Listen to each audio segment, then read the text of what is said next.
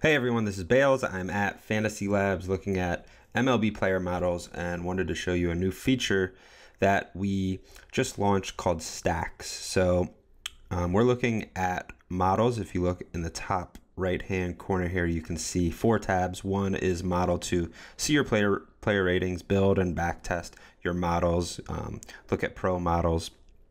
Basically look at all of the data we have.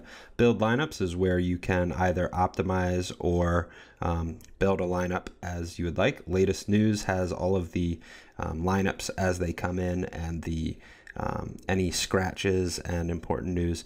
And then stacks. So this new feature allows you to build 200 stacks basically instantly, centered around your particular model. So you can pick a stack size of either 3, 4, or 5. We'll pick, let's go with 5 here. And if you're using FanDuel, it'll obviously be only 3 or 4 due to their max 4-man stack rules.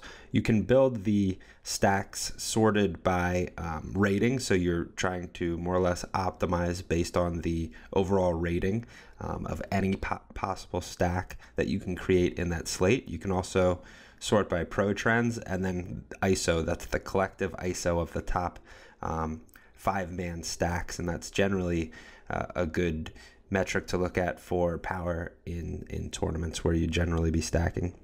You can also sort based on the status of the team's lineup. So I typically choose confirmed and projected. You can also do solely confirmed lineups. So only players from lineup cards that are in, you might use that. If you want to be really safe, you're creating a lineup at the last minute, say 6:45 Eastern time, and you want to make sure that all of those guys are in because you're not going to be able to check lineups later. You just don't want to risk it. And then all, which has all players that have played in the last 5 days of Major League Baseball. So we'll go with confirmed and projected, and then we will maximize pro trends. So if you click build stack, so you'll see it'll sort by the collective pro trends that it can create. If we go to rating, we can rebuild. That'll optimize based on the rating. So the top 5-man rating that you can get in this particular slate using my model is a 1, 3, 4, 5, 7 stack from the Blue Jays, which isn't surprising because they're playing at Coors Field.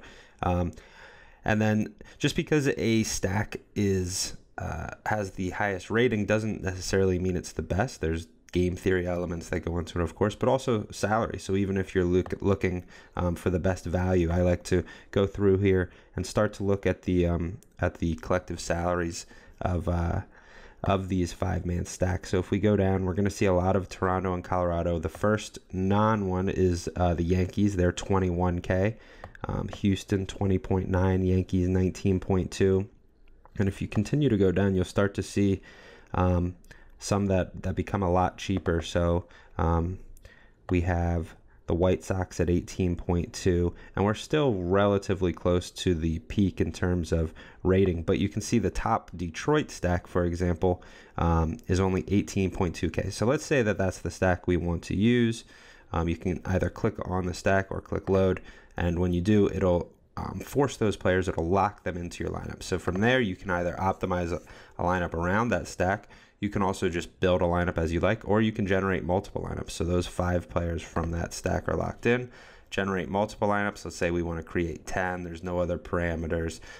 We could do a min rating for all of the value plays, min strikeout per 9 for our pitchers, but we'll just generate lineups, and then it will create 10 lineups with those 5 players in. So you can see Cabrera, Kinsler, Castellanos, Upton, Moya all forced in, and then 10 lineups that are not really that diversified. And if these are lineups that we like, we can save them. They'll go to the My Lineups page, and then you will see those 10 lineups all based around that stack. But that's the new stacking feature. I think it's going to be really useful for quickly creating multiple lineups based around the same stack and really just figuring out which stacks are best to use in a given slate.